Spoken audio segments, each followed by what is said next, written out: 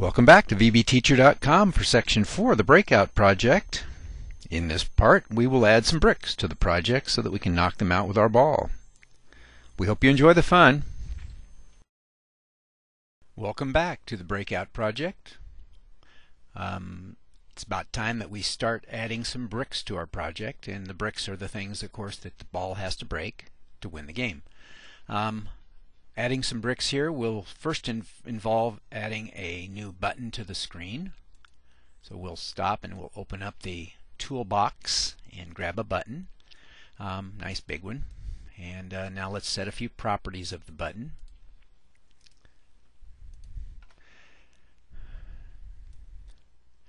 The text does not need to be there, but the name can be brick. And the background color can be, a nice bright green would be good. Now, the interaction between the ball and the brick is one that involves detecting collisions between the ball and the brick, and this is actually a lot more complicated than the paddle on the bottom because the brick has 4 sides, and we also have to check all the things we check on the paddle. Down in the code, now we can begin by creating a new private sub, just so that we don't have a huge long pile of code in the timer tick event. We're going to put this outside, just partly because it's so long. Private sub check brick, and we'll pass it the name of the brick as a button, and we'll also pass it the name of the ball as another button. And by doing that, then we can send it any ball and any brick, and it will check whatever we pass. Now, to get that, for our testing anyway, we'll add a line here that just simply says check brick, and then brick and ball. Okay, and there's that. Now, down here in this routine, we have to think about our model, and let's look at our model for the collision between a ball and a brick. Here we see a red ball about to collide with the bottom edge of a green brick up here, and as you can see, there's a number of things that have to be true to detect this collision. First, the velocity needs to be upwards, which is a v speed smaller than 0. Secondly, the center of the ball needs to be between the left and the right side of the brick. We have to check for that. Thirdly, we have to make sure the top of the ball is smaller than the bottom edge of the brick, and that the bottom of the ball is bigger than the bottom edge of the brick, thus guaranteeing that partly on and partly off situation that we like to have when we check for a ball hitting a brick.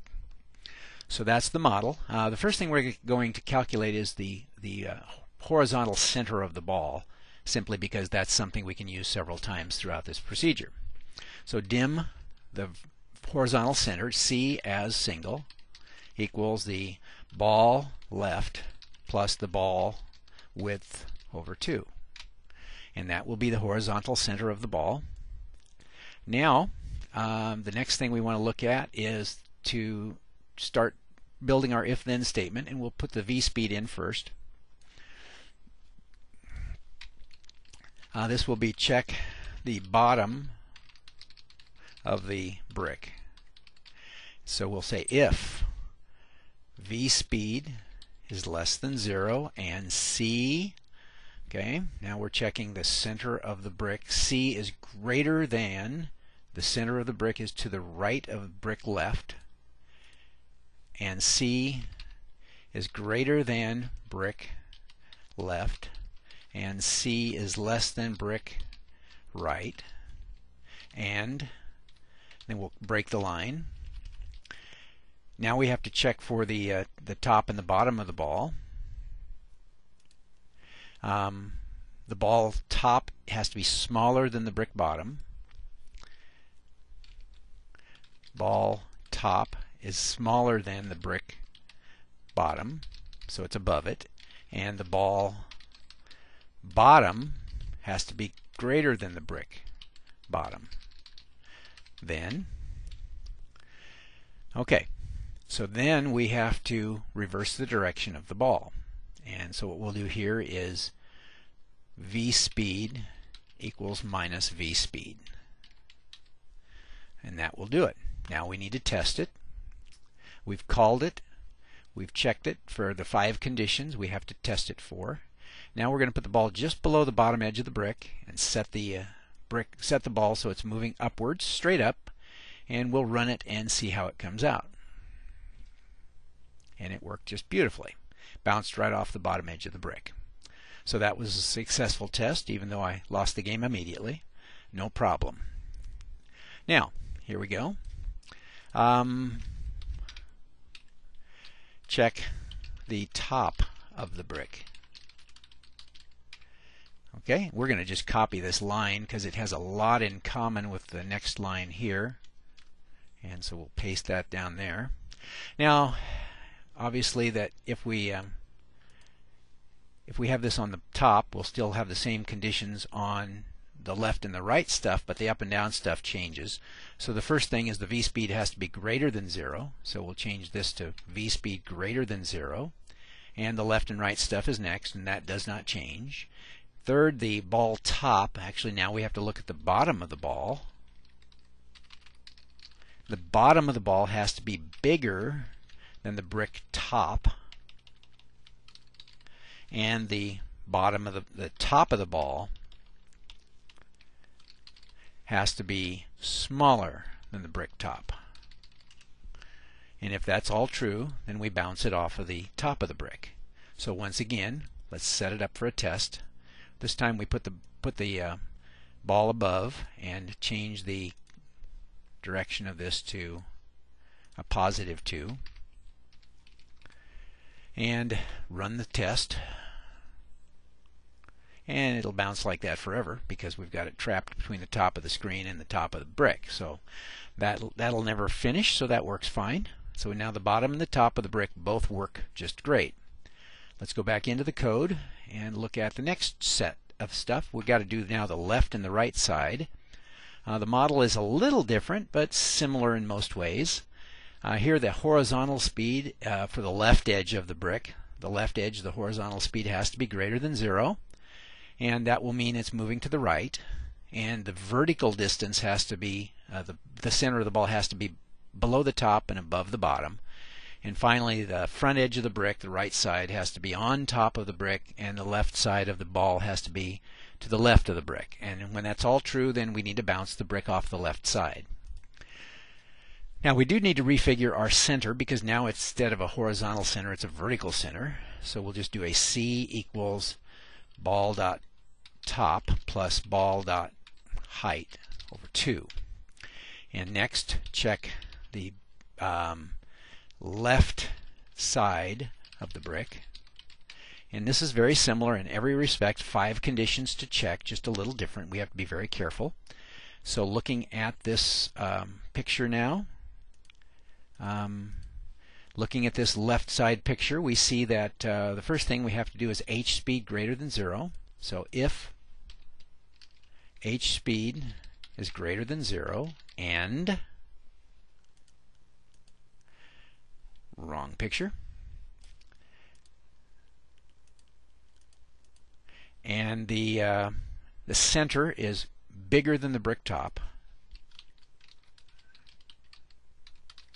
and C is smaller than the brick bottom, and we'll split it here. Now we have to check for the left and the right sides of the thing. And so now we want to have the ball right as a bigger number than the brick left. The ball right is a bigger number than the brick left. So ball right is bigger than the brick left, and ball left is a smaller number than the brick left. Then we can horizontally reverse it. H speed equals minus h speed. And we can go on, and now we'll do the right side similarly. We'll check them both at the end. Check the right side of the brick. We'll modify that.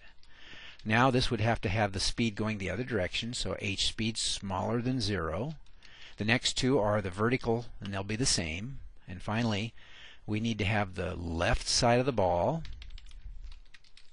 is smaller than the right side of the brick, and the right side of the ball is bigger than the right side of the brick. Then the horizontal speed equals minus the horizontal speed. Okay, and save it.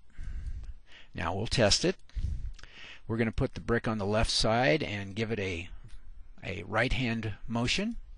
So here we go. On the right hand side we have 0 for the V speed and positive 2 for the H speed. We'll run our test on the left side and see that it bounces okay. And there it is, bouncing back and forth between the wall. That worked. And now we'll put the negative H speed and move the ball over to the left side and check out that side. And there we go. And there we go. So it's bouncing off of all four sides properly. Now let's give it a diagonal speed and do a quick check on the whole thing. And so now we'll give it a little bit of each. And run it, and it should now play a little bit. And I blew it already. We'll run it again.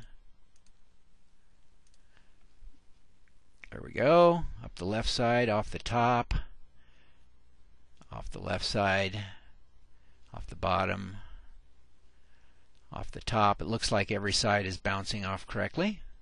We'll let it lose, and we lose. Okay, so there is the piece now that installed the first brick check into our Breakout program, and I'll let you play with that for a while, and we'll go on to the next section in a few minutes. Thanks.